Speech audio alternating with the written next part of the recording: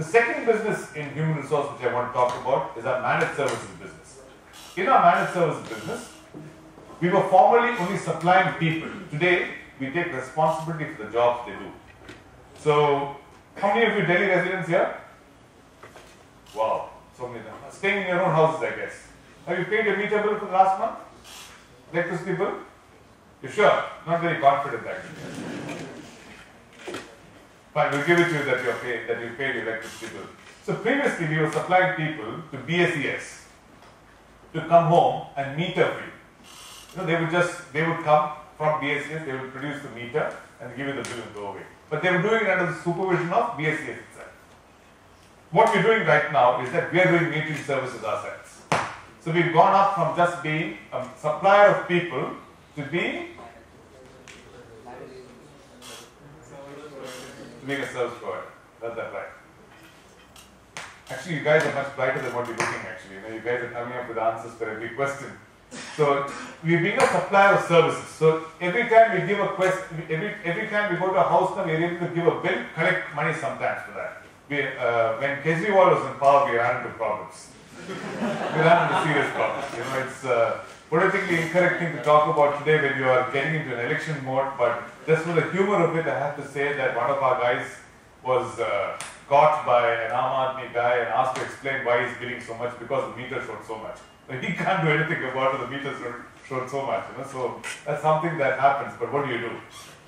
But in the state of Bihar today, you would associate Bihar today with being non-progressive or not so progressive, let's say, as other states are. Bihar today is talking to us very actively about running meter reading services and ensuring collections happen for their entire state. That's also, these are insights into the new emerging India today. It's not, the development is not only happening in Gujarat or in Tamil Nadu or in Karnataka or in Maharashtra.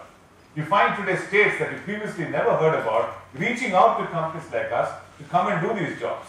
So they heard about the work that we're doing in Delhi. So now we've got inquiries from Gujarat, from Goa, from other cities. And this is a very promising area for us. Because you have to, the closest example I keep telling my colleagues in my office is this. It's the example of a mother-in-law. She first gets into your kitchen, gets one foot into the door. Then she runs your kitchen, and then she runs your daily menu, and then she runs the supply chain, and everything else that comes in. Then she has a little more say in the kids' education, everything else. My mother-in-law did the same thing, I think. So I'm talking about it from personal experience, no hard feelings to anybody here. But that's very like how business is run. You have to get in and get one foot into the door, and then you do other things inside the company. So we first get into the electricity space and start supplying people for meter reading. Then we do meter reading ourselves. Now we're looking at energy optimization services, where, if you take today transmission and distribution in India, 1/3 of the power that we actually transmit today is lost. 1/3 of the power. It means we produce 100 megawatts of power. By the time it reaches here, 33 megawatts of it is lost. Out of the 60 megawatts of power that's actually consumed, you lose another 20 to 25% for non-billable reasons. So if net, less than 40 to 45%, some states it's even poorer. 40 to 45% of the power that you produce can actually be billed and collected. Look at the volume of work that's pending to be done in the power industry. And that's where I think we have this big opportunity in managed services.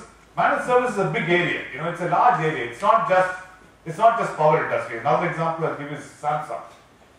Samsung, we supply people who actually, most probably if you go to a shop to buy, how many Samsung phone owners here? 1, 2, 3, 4, 5, 6, in a class of about 60 people. What is it, 15 to 18 people. This is about 1/4 of the class here has Samsung phones, which means represents 25% market share. If you just take this as a sample. Samsung, about 5 years back, had a program. They were second, third, fourth, fifth in the market rankings. Nokia was right on top then. BlackBerry, incidentally, a company that we're also connected to, was in the market very strong. Samsung wanted to become number one. They took about 1,000 people from us initially, which number became 6,000, and now is about 10,000 people. So most probably the 20 people here who went to a shop to buy a Samsung phone actually bought that phone from an IKEA employee. The employee there who's selling you the phone is an IKEA guy. So we are managing the sales of Samsung. We're managing that to a certain extent. So that's managed service again.